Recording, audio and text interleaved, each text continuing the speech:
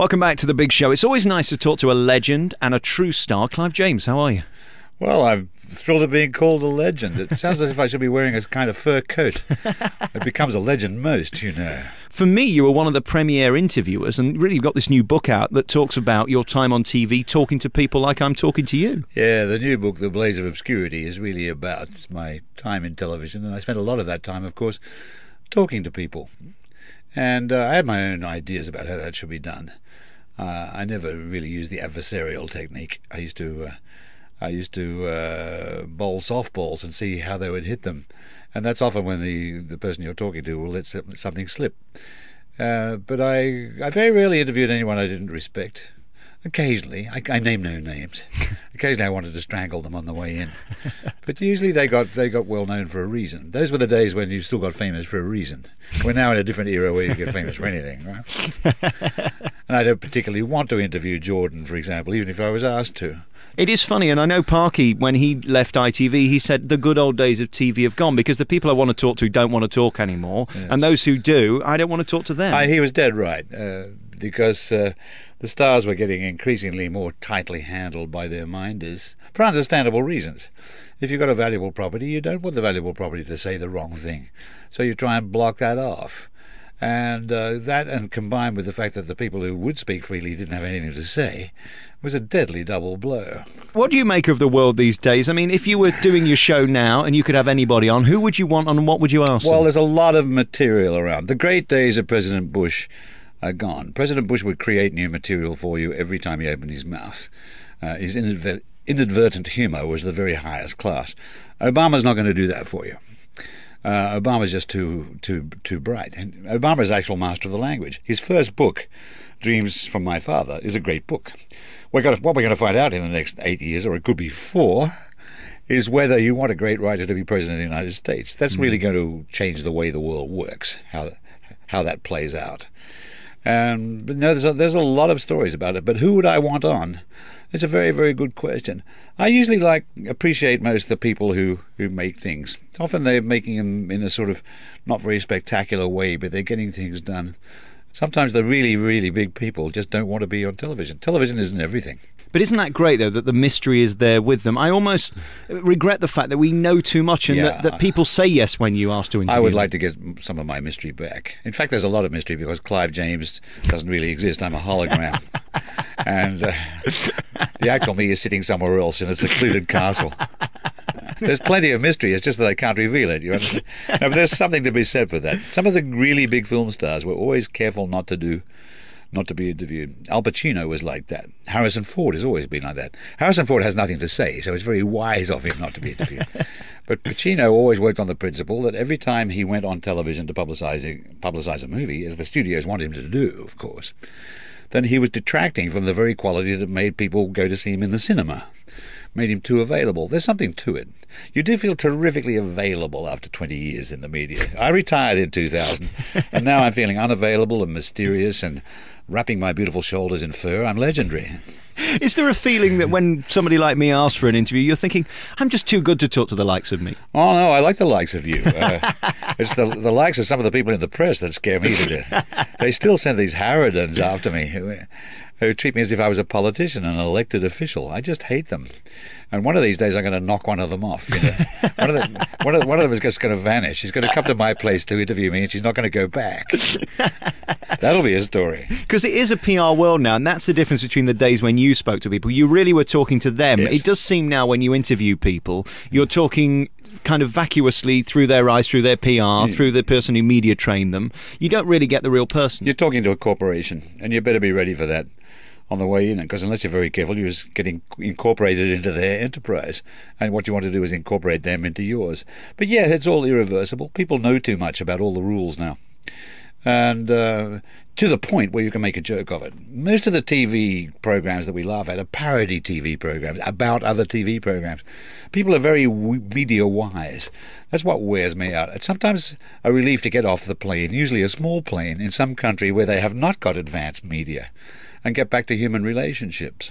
Because we've lost the plot in a sense that everybody now wants to be a star. Yes. And they don't really know what they want to be famous for, but they just want to be a star. You'll see kids being interviewed on the streets of New York in, say, in Harlem, or Spanish Harlem, and they'll ask the kids, what do you want to be when you grow up? And they say famous. What do you want to do next? Well, I want to get famous. What do you think you could be really good at? I could be good at being famous. It doesn't occur to them that on the whole it would be wiser and better for the world and for them if they actually did something in order to earn this fame. You've done so much and you've known so many great people. Princess Diana, let's cover that for a start, because you were a huge fan, weren't you? Yes, I adored her, but I thought she wasn't entirely stable when I first knew her. But on the other hand, she was fascinating. And to the objection, well, if she'd been a checkout girl at Tesco's, you wouldn't have been interested. The answer is, oh yes, I would. She was riveting. What nobody expected, and this is going to be the hardest thing to tell the next generation. Nobody really expected she would die. Nobody knew that. So the idea that it was all leading up to that is wisdom by hindsight, which isn't wisdom at all. We all thought she was going to live. She would have made a marvellous queen. I saw myself as a very, very old man being called to the palace and required by her to tell the same old jokes that she'd always liked. I adored her. There's no disguising it.